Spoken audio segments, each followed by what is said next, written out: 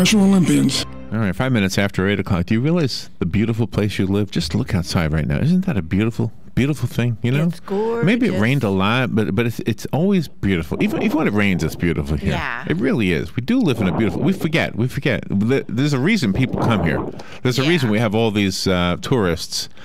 And it's not Disney, because people were coming to this state in fact, Disney is here because of the tourists. Oh, sure. Not to say the tourists don't come here because of Disney, but Disney built here because we were already attracting people because of this. Springs and Silver Springs. No, I'm talking about this weather. This is why they come here. Yep, people love the weather. Good morning, Galen. Galen Unold is on the phone from LifeSouth Community Blood Center. Good morning, Galen.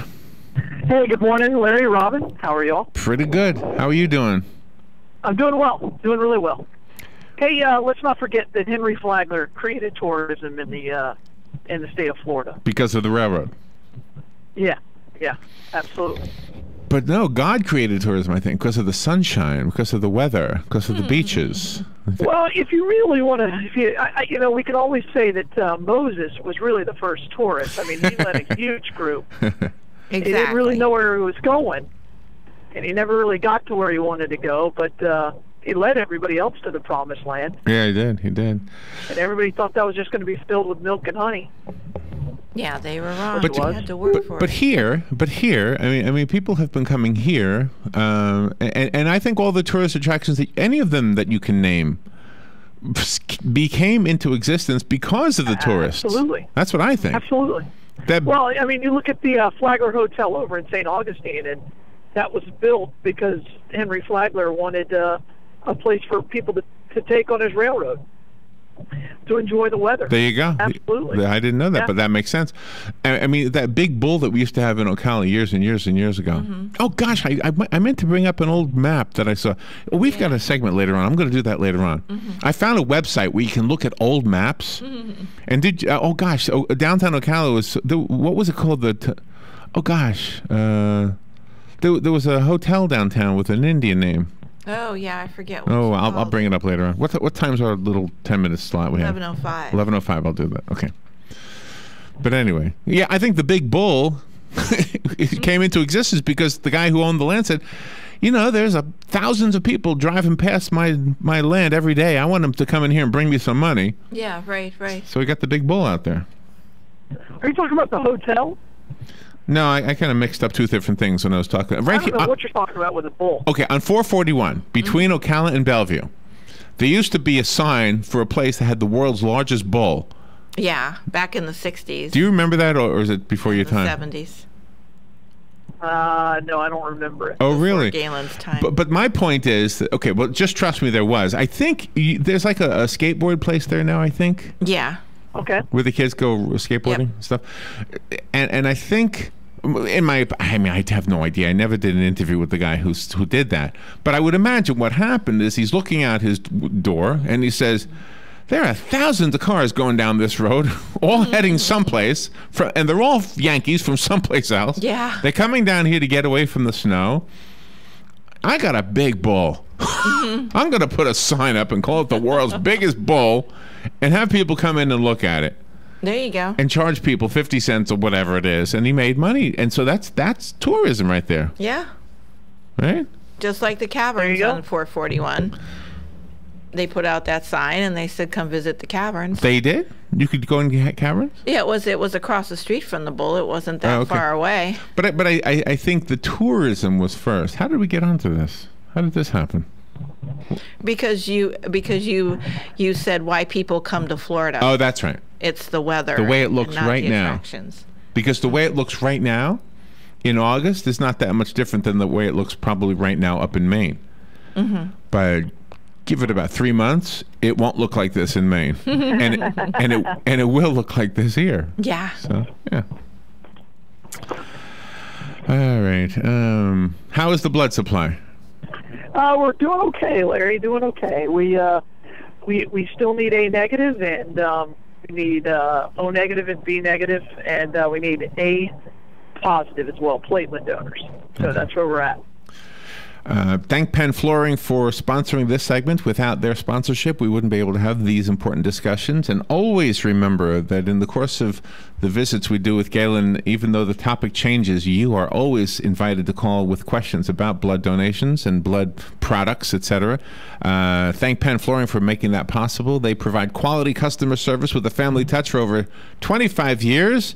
They can make your home look better from the floor up. Visit their spacious showroom and see what they have available. They are at 1201 Southwest 17th Street, 1201 Southwest 17th Street. There's a bridge right there as a landmark. It's the McKay-Williams Bridge. It's not labeled that well, but one day it will be. It'll be a big sign, the McKay-Williams Bridge. Yep. Yes, it will. There should be a sign big enough to. Sign now. It's a small sign, but you should be able to read it. You should know. Everybody should know that's the McKay-Williams Bridge. Yep. And thank Penn Flooring for sponsoring this. So the topic today, Galen, I neglected to mention it in my intro this morning, the top 10 things that we mistakenly think will make us happier. Oh, okay. The top 10 things. But before we do that, I want to ask you about the school lunch issue. Did you happen to hear what we were talking about? I did, yeah. Okay. Absolutely. So, I mean, what's your thought on that? You know, I think you're giving her the benefit of the doubt with the with saying it was the best of intention. A lot of people came out when this was going on and saying, you know what, this isn't going to work, and it had nothing to do with the choices. It had everything to do with the cost. You know, at one time she wanted everything to be locally grown, organic, nothing, you know, no preservatives, and that stuff's expensive. You go to the grocery store and look at something that's got the word organic on it compared to a can. I mean, it's tremendously cost difference. So yeah, I disagree. I think a lot of people knew this was coming. It took a lot of toll. Locally, I didn't really see much of a difference in the lunches. I mean, my kids eat lunch at school, and one of the things I'm really glad they did here locally was at elementary schools they gave them free breakfast, and I thought that was a great idea, just to get in the habit of these kids eating breakfast. And I believe in you know, a lot of our kids go hungry when there's no school, and so I believe in having a summer lunch program at some of our schools. I just don't think the answer is all organic. No. Guess what? I mean, most your generation, Larry, you and Robin, didn't grow up on organic food.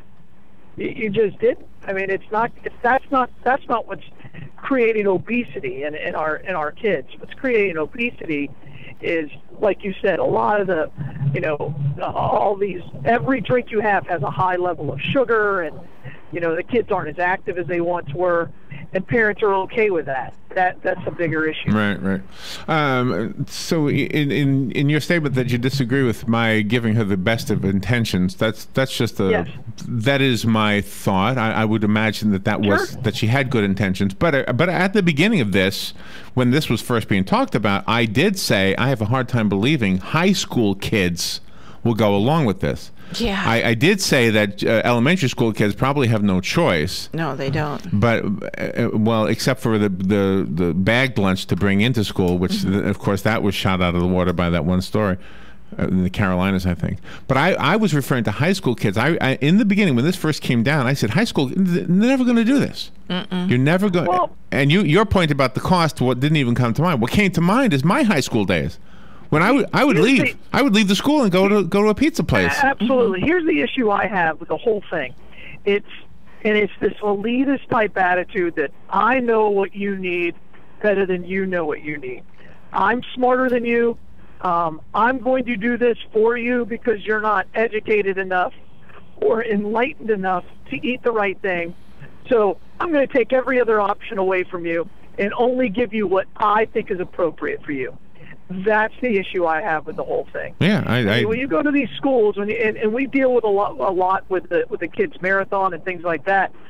Everybody who works in that school cares about the kids, and those, even, you know, when they plan the meals, they're trying to give them a balanced meal that the kids will eat.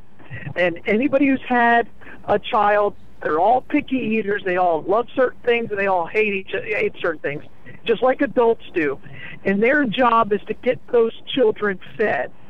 And if that means we're going to have chicken nuggets today so that they eat the chicken nuggets, then that's what the kids are going to, that's what the school lunches are going to provide. Right. So and there's got to be that balance. There has to be that balance. Yeah. Well, if I was in the room when this was all being discussed, I would have said the same exact thing I would have said if they were proposing a law against smoking. I would have said, I know you have good intentions, but I don't think it's going to work. Just like I don't think a law against alcohol would work, and that's been proven in history. Exactly. I think campaigns on on human behavior changes. You want to change human behavior? Use a campaign.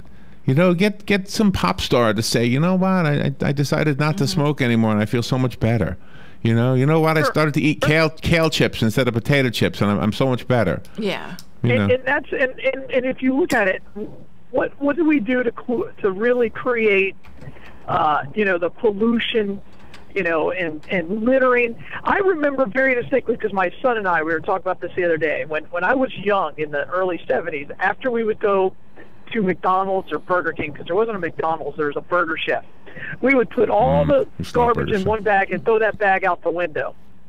You couldn't imagine doing that now. The whole car would be horrified that you did it.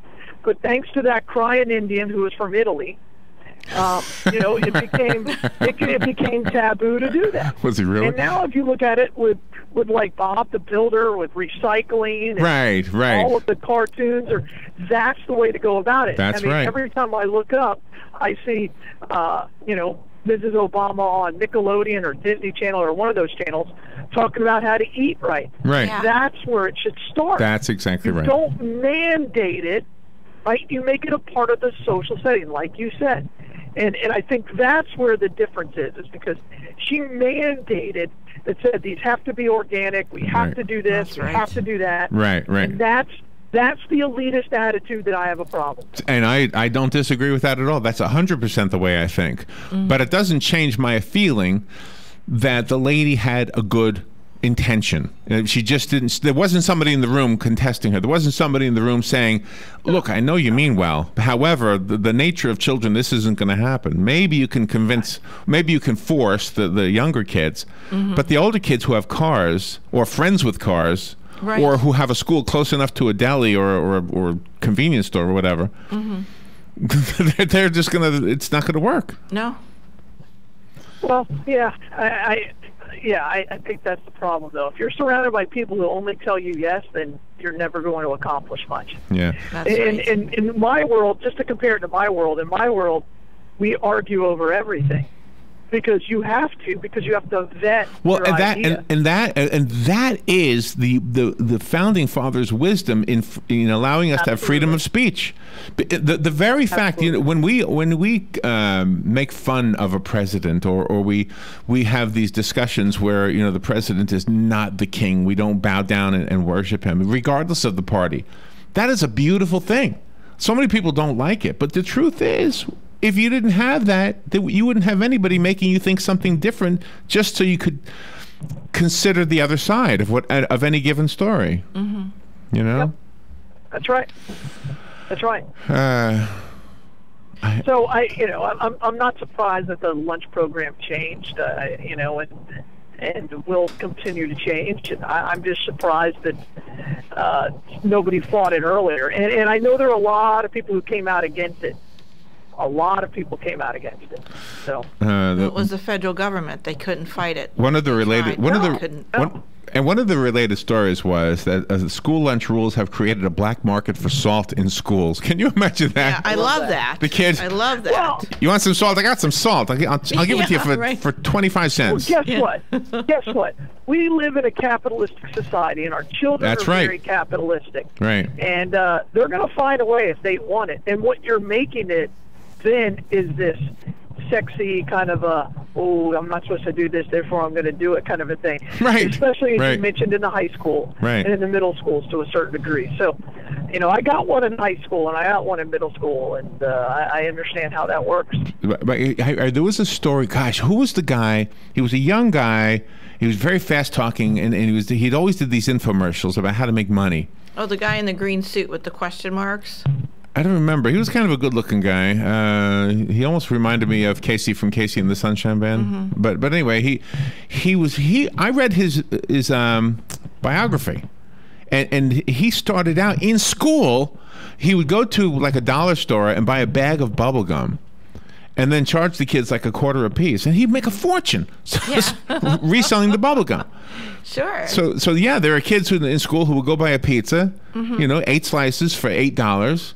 And then maybe selling for $2 a slice. The story we had was $1 a slice. Yeah, but right. Yeah. I mean, I'd rather spend $2 a slice of pizza than eat a cardboard hamburger. That's right, which will end up in the garbage anyway. Or a soy burger. Well, the problem is they weren't even allowed to have. They were having salads that, and that was an expensive salad. Yeah. Salads are expensive because of it takes a lot to grow those plants. So All right, let me and your point well taken that the organic stuff is very expensive. It is. It is very expensive. Yeah. All right, the top 10 things we mistakenly think will make us happier when we come back. Ooh, organic salad. Organic salad. We'll be right back. Weather is brought to you by myfwc.com. Safe boating is no accident for today. Times of sun and clouds. There'll be a couple of thunderstorms around, the high 90 to 94. And partly cloudy skies tonight with a shower or thunderstorm in the area, though 72 to 76. A mix of clouds and sun tomorrow with a couple of thunderstorms around, high 86 to 90. On Friday, more clouds and sun with a thunderstorm or two, especially in the afternoon, the high 88 to 92. From the Florida Weather Center, I'm meteorologist Joe Lundberg.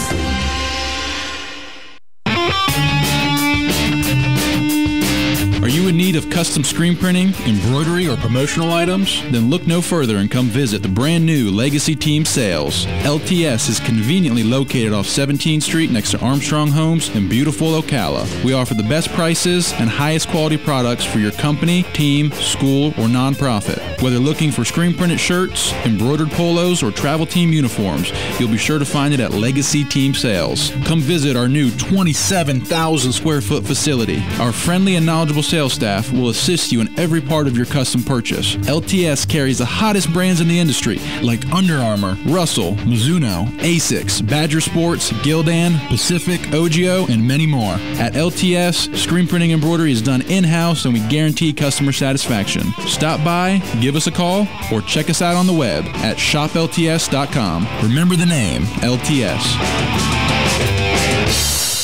At a recent Alzheimer's fundraisers hosted by Hawthorne Village, Wanda, the Alzheimer's mascot was brazenly abducted. Palm Garden of Ocala is being considered a center of interest based on the ransom note cleverly disguised on the center letterhead. Local officials are conducting an in-depth investigation to learn how to help pay Wanda's ransom or join the Ocala Alzheimer's Walk on September 9th. Call Jan Marino at Palm Gardens, Ocala, 854-6262. All right, 23 minutes after 8 o'clock. Isn't it cool that we have a celebrity coming in? I am a very starstruck person. I get starstruck with people. Don Nottingham is such a well-known name. He's huge. And he's coming in just about an hour from now. Yeah. When he was here once before, we had a couple of guys that came in just to get his autograph. Yes, exactly. That was pretty exciting. Gail, what would you do if you had that fame? You could use that fame for something. You could. I mean, Don is using his fame, so I'm not. But I mean, you could. I don't know. You could sign a ball and give it away, and somebody could auction it. I guess, right? Yeah, exactly. Which I'm sure he's done many times. Yeah. Just think about how few people there are that in this world who another person wants their autograph or to shake their hand. Right. It's pretty rare. Yeah, it's pretty rare.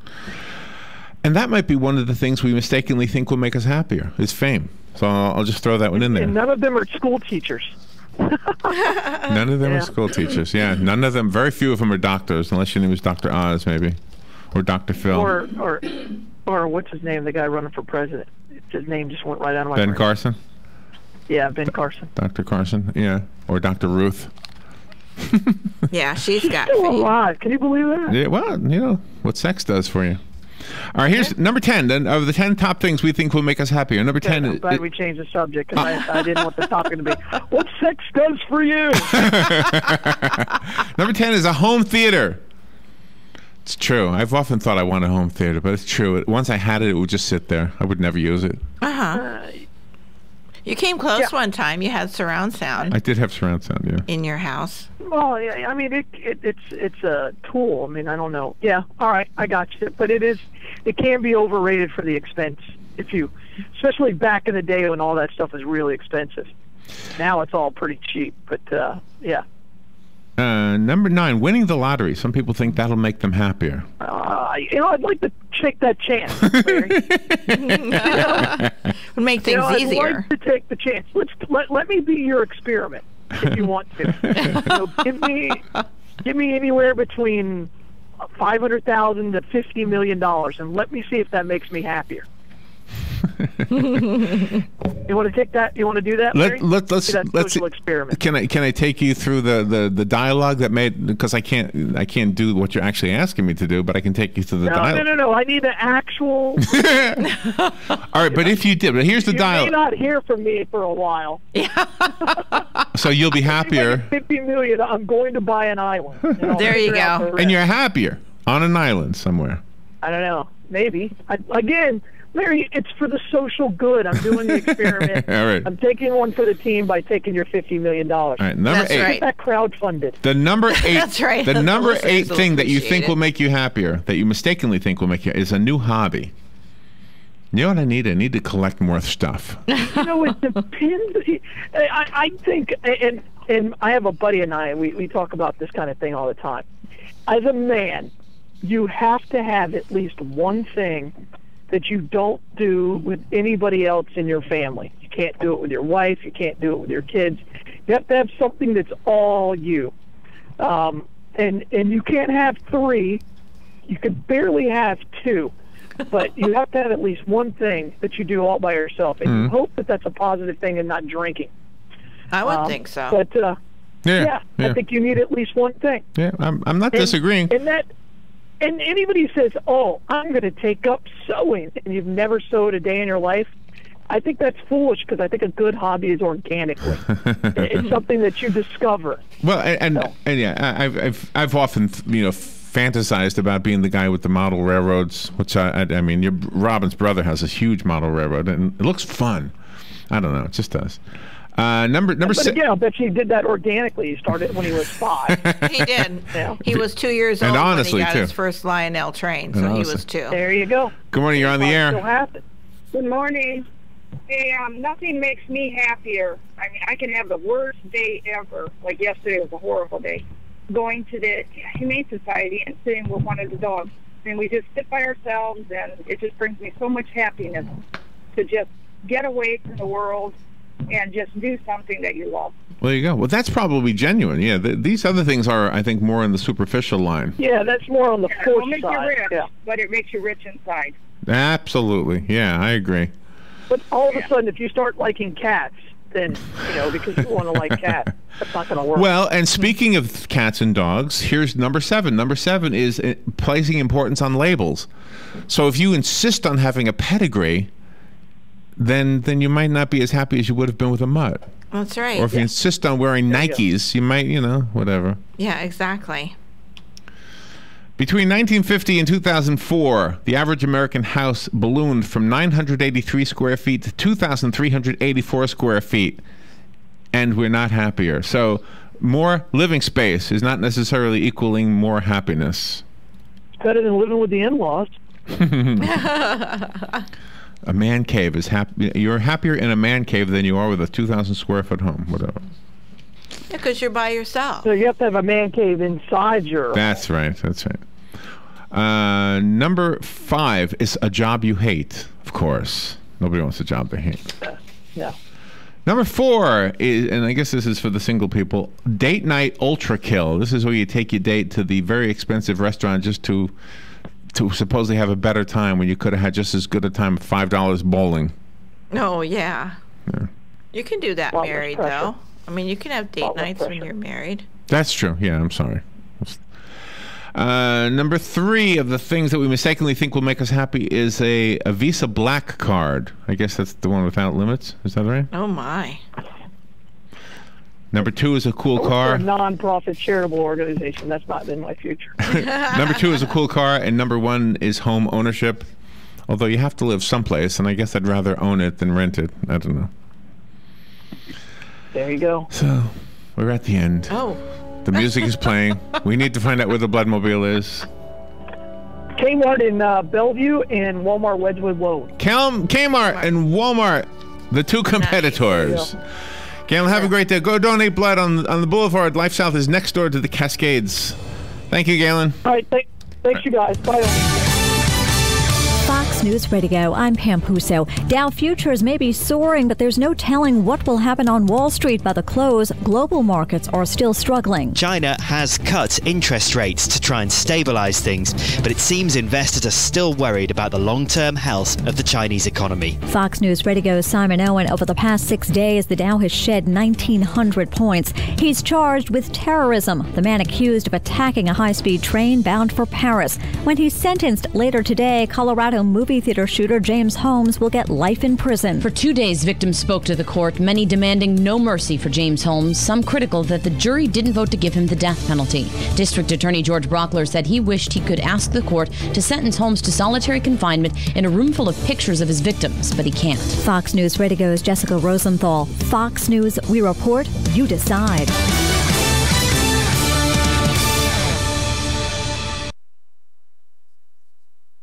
There's more to Fox News Radio than meets the ear. Go behind the headlines and join the conversation on the hottest stories of the day on the Fox News Radio Facebook page. Be a part of the Fox News Radio Facebook fan community. Post comments and tell us your opinions. See behind-the-scenes photos and videos and post your reactions to the stories that matter to you. Click the like button on Facebook and connect with breaking news and features like Fox in the Fast Lane, House Call for Help, and more. Go to Facebook.